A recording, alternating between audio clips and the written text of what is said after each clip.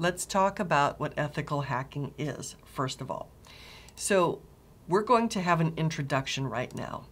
And part of this module, our goal is to you'll be able to describe ethical hacking. You'll be able to explain its purpose and the components of information security, describe attack vectors and threat management, describe security policies and security controls, explain what a vulnerability assessment is, and describe a few laws related to information security. So our topics are information security overview, information security threats and attack vectors, hacking concepts, types and phases, ethical hacking concepts and scope, information security controls, penetration testing concepts, and information security laws and standards. So let's start with just what is information security. Let's talk about some terminology and the elements and the security and functionality and usability of it. So what are we talking about? Information security, right? So we're talking about trying to maintain the confidentiality, integrity, and availability of your information that's made available through systems and your network and applications. So the CIA, confidentiality, integrity, availability, that is the bedrock foundation of everything you do in information security. So these three together are called the CIA triangle or triad. And the problem is that they go together, but availability is always in a tug-of-war against confidentiality and integrity. Now, confidentiality means that only authorized persons can see this data or access this system or access this network. Only authorized people can see it, can read it, can access it. Integrity means that the system or the data has not had unauthorized modifications. Generally, it's hard to have integrity without also confidentiality. They go hand in hand. So confidentiality, you must be authorized to see or access this system or data. Integrity, this thing has not been changed in an unauthorized manner. Availability, though, is at the other end. Availability means that this data, this system, this network is available for use as authorized users need it. Because the more secure you get, the harder it is intrinsically for people to get to it. If you encrypt it where no one can read it, that's great, but then no one can read it. So availability is always at odds with confidentiality and integrity. That's one thing that you're always constantly trying to juggle and balance. Now let's talk about some other terminology. Risk, vulnerability, threat. Let's start with those. Okay, so what's the difference? You need to know the difference. A threat, a vulnerability, they sound similar. They're not exactly the same. A vulnerability is a weakness.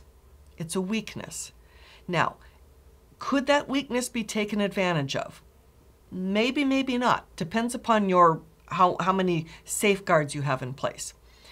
A threat is something, a person or a natural circumstance or a group of people or some kind of attack.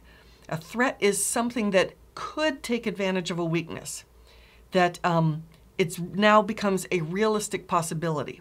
So you've got a weakness, a vulnerability that might be protected so that nobody can actually make a threat against it. So you've got vulnerability and threat. Risk is the probability that the threat will actually get to the vulnerability. So you need to make a distinction between those three things. Risk is the probability that a threat can take advantage of or exploit a weakness. And when we talk risk, we're generally talking about probability and impact. So when we do risk analysis, we say, what is the probability of this happening?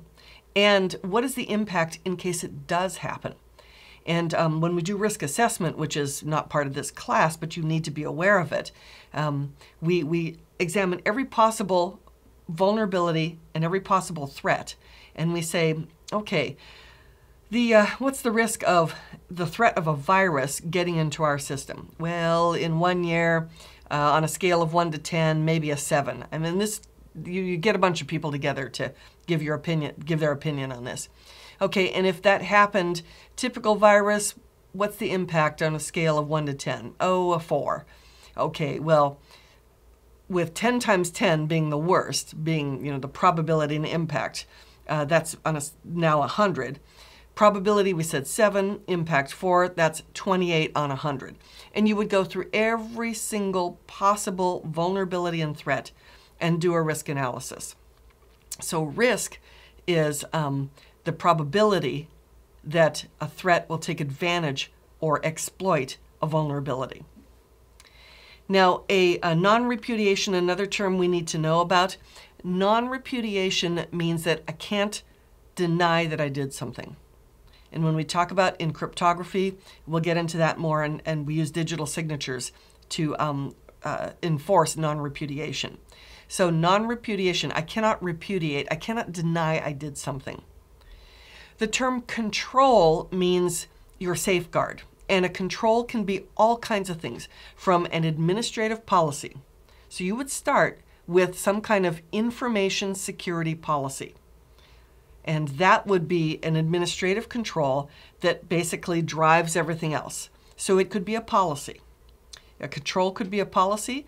A control could be a lock on a door. It could be cameras and fences and guards and dogs and lighting. It could be antivirus, firewalls, access control, patches.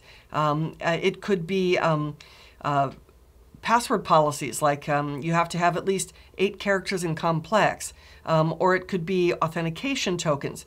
Whether it's physical, logical, or administrative, if you can put it in place somehow to try to minimize your risk, that's a control. And then finally, we have the idea of mitigate. Mitigation or mitigate means to minimize or reduce. You cannot fully have a secure network. I mean, you want to have a secure system? Don't have a system.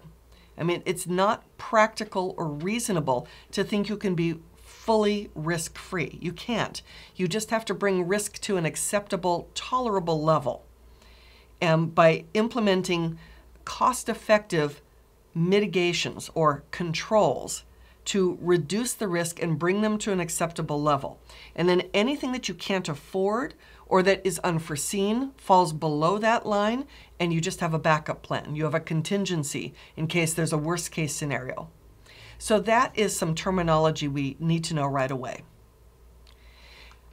Let's also talk about these things. The hack value. We've already talked about vulnerability. The hack value is what is the value to the hacker? I mean, hackers have a lot of reasons for doing things. Sometimes it's just bragging rights. Sometimes it's just because they're curious. Sometimes they are a nation-state actor or a terrorist group that have a really specific purpose, and they could be well-funded. So what is the value of this target to someone? The value to a hacker may be very different from the value to you as a business. So we're talking the value to the hacker, the hack value. There's the vulnerability. Like I said, a vulnerability is a weakness, and it's a weakness either inherent in the design or in the implementation. So I'll give you a quick example. WEP, Wired Equivalent Privacy, which was for the longest time what we used for encryption for wireless devices, is no longer considered secure. We should use WPA2 instead. What makes WEP insecure, among many reasons, is it uses a weak implementation of the RC4 encryption algorithm. Not that RC4 is necessarily weak in and of itself, not by design, but its implementation in WEP is weak. They use something that has a statistical bias, which means you don't have to capture that many packets to be able to figure out the password. So vulnerability could be weakness in design or implementation, or both. Exploit, this is the actual attack that breaches the system. So when I am a threat, when I'm a hacker, and I discover a vulnerability, I need to see if there's an exploit I can use against the vulnerability. because often there will be vulnerabilities and there's no available exploit for me to use to actually take advantage of it.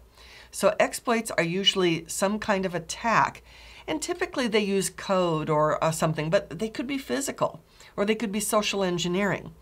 So if it's a way for me as a threat to actively take advantage of a vulnerability, that's an exploit. Payload. Now this is part of the exploit code. So when we're hacking and penetration testing, when you're an ethical hacker, you will work and use the very same tools as the bad guys. You have to. I mean, you have to use the exact same tools as them. You can't just be la-laing along. You have to be as nasty as they are. However, you have good intent, and you will make sure that you do everything possible to not actually damage the systems. You're there to try to find out the issues so they can be fixed before the bad guys really can do it themselves. So when you do this, the exploit is what breaks into the system. The payload is the thing you actually execute in the system once you've broken in. So as a sort of an analogy, an exploit would be like kicking in a door. That's the exploit. The ability that the door is weak enough that I can kick it in, or I can break a window. I can get in. The payload is what I throw in once I've broken my way into the building. So the exploit could be kicking in the door. The payload could be throwing in a grenade. The grenade is the thing that actually does the damage. The payload actually does the damage. Now, I have to tell you, exploits in and of themselves can do damage. Just the sheer act of kicking in the door can break things. And so that's a risk also. Payloads, once we toss in the grenade or whatever it is we're tossing in, payloads allow us to do what we really want to do. Steal data, destroy a system, maybe modify or change or deface a website, or change configurations, or leave a back door so I can keep coming back in. These are all the payloads of possible exploits. A zero-day attack. A zero-day attack is any kind of attack, any kind of exploit that we have never seen before. It's not common knowledge, and there's no patch for it. There's no antivirus update for it yet. So every time something new comes out, if it's already being used by hackers, then the security community figures it out. Then the vendors create their patches for it. But you've got this unfortunate set of people who are the victim of the O-Day or zero-day attack. And there's no patch for them. So that's that thing that falls below the line of what you were expecting in your risk assessment. So when you have a zero-day attack, the question is how do you now recover? Daisy chaining, we will maybe use multiple attacks to either do multiple things, or we'll use the same information for multiple networks. So daisy chaining simply means I'm using multiple exploits one after another. Doxing, I am publishing personally identifiable information. So I've got everyone's social security number. I've got some personally identifiable information. I'm going to publish it now on the web. And bot, this is an application that is remotely controlled. So a very common purpose of having these viruses is to turn your machine into a zombie that's part of a bot army. And then that bot and all the bots, the thousands or hundreds of thousands of machines that have been infected, they're running fine, but in the background they've got one little bot, one little zombie that's running, that is waiting for a command. And the command and control usually comes because the bots go out and they receive their command and then they come back with the command. In earlier days, it was an inter-relay chat, an IRC channel that was the communication, but it can be a number of things. So all the bots, they're sitting there, and when they get the marching orders, they all do something together. Like they all typically do a denial of service attack or something else. Or nowadays, it's very common for the bots, instead of doing denial of service, to use the bots to use the local CPU power to mine Bitcoins. So anyway, bot, that is your machine that's been turned into a drone, a zombie of the evil army, so to speak. Okay, so elements of information security. We want to try to keep the organization safe from theft, tampering, or destruction of its information services. So we need to have the CIA triad. We need to have confidentiality, integrity, availability, and we need authenticity. Authenticity, of course, is a key part of integrity. But authenticity also has an extra element. It means this thing came from the person who claims to have published it. It's authentically from Microsoft. It is a genuine copy of Windows. It is authentically from that developer. It's an authentic copy of something. So you could quite honestly have things that are not authentic, but have not been changed, so they've maintained their integrity. So you want to have things authentically come from the original company, developer, source, vendor, whatever it is, and not be changed, not be modified in an unauthorized way. And then finally, non-repudiation, as we said, the inability to deny that you did something. I can't deny I did something because typically it's done by digital signature. We'll get to that in cryptography. So, okay, we want to have security and functionality and usability all together. It's no good having a system that no one can use.